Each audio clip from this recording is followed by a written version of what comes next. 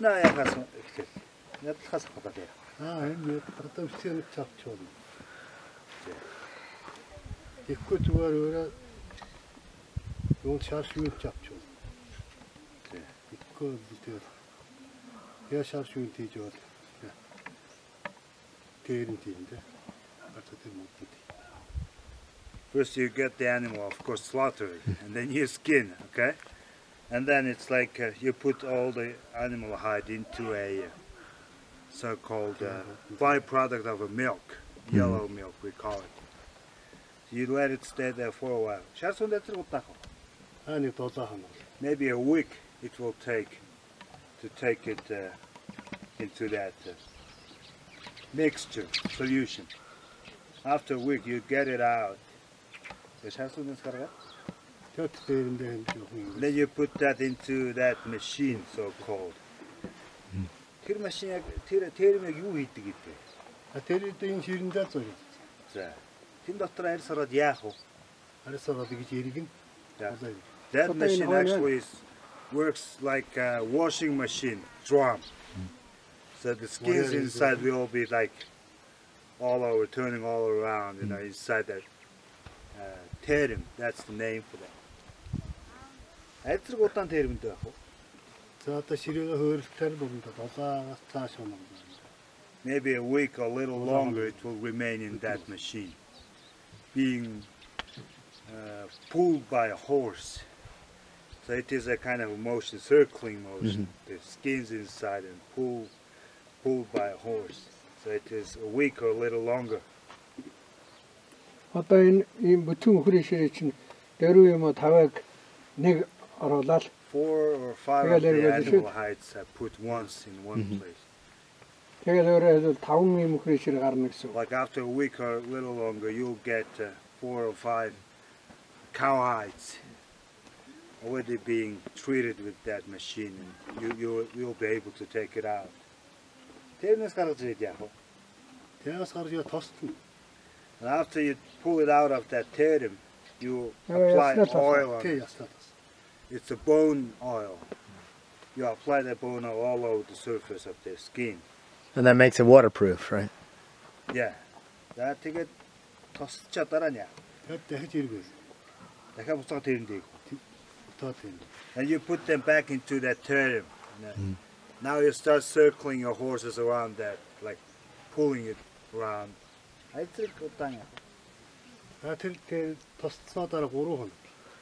least 3 days it will take to treat it like that. Next 3 days.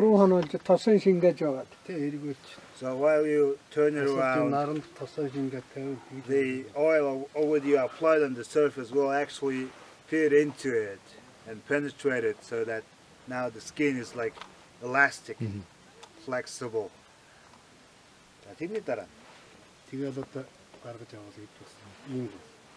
And this is actually what happens after that when you pull that out of that terim. If you want to do this from that skin, you will start cutting it into long pieces, into strips and long strips. And it's like you don't want to cut it somewhere. That's why you just start from the outer edge of it. You don't want to have somewhere cut. You want it to be one continuous. How you call it? Long strip, yeah? Nič na tega vidimo se da эхлээд богод дараа наймаа сарван алт богод гаргана. Дараа нь 3-аас 4 алт чиргийн сур болгоно. Тэгээ багасгасаар after it's cut and stripped like that, you first do that bogod out of this long strip, maybe 9 or 10 ounce of it will be ideal for making board, and whatever shorter pieces you would need to make of it, you'll cut it later. This cowhide, you see this? This cowhide is ideal for making Mongolian traditional boots. They make boots out of this.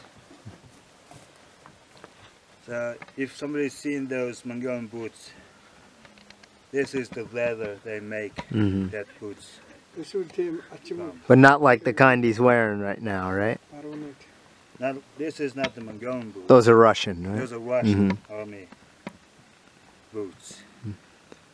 But later, of course, you will take a picture, a photo of that, how they make it. So And these are the things that people use for herding and migrating. So this would be something that you would braid into a rope to put on a horse or to catch a horse with, like a lasso. And then this would be a saddlebag that you would put on the side of a horse. And this would be a saddlebag you'd put on the side of an ox. And this is just what it's laying on is just the raw material of what you would use to make it out of.